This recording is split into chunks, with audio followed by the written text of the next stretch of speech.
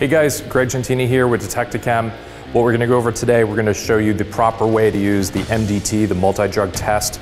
This is our test for MobileDetect that detects fentanyl, heroin, coke, meth, MDMA, and ecstasy. So we're going to show you step by step which swab to use, how to do it, and how to use the app.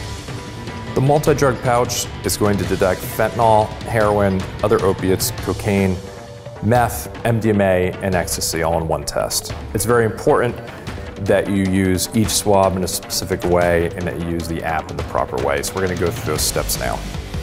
It does not matter which swab you start with, but you must use both swabs. You want to get the sample on this application area here. Swab 1, I recommend a circular motion. You insert it right above the viewing window here. There's a natural dam right above there, and it's a natural stop for it. You take swab 2. You want to sample in the exact same area. You don't want to sample one suspected drug here and another over here. You want to swab the same area. This is a dramatic example. This is a bulk amount, but if you had a small Ziploc, wax paper, or corner bag, you could sample with different types of procedures there. Once you sampled with the second pouch, again, you insert it right above the window. When you get to this step here, you're ready to break the reagents and start the reaction. You do not need to really crush hard the ampule seal. A small snap is all you need to do.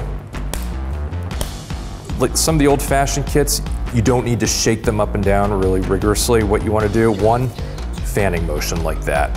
Use gravity to pull the reagents down there. As soon as the reagents are pulled at the bottom, that's when you can plunge each swab. It doesn't matter in which order. You'll see a color reaction. If there's a drug there, you'll see a color reaction on each side. You want to follow the legend up here. Again, the app automates this process, but by looking here, you can see right off the bat what type of drug you might be dealing with.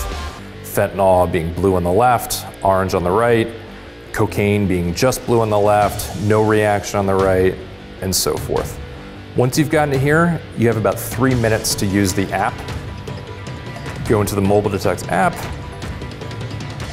line up the QR code, you'll get your detection right away. That's it.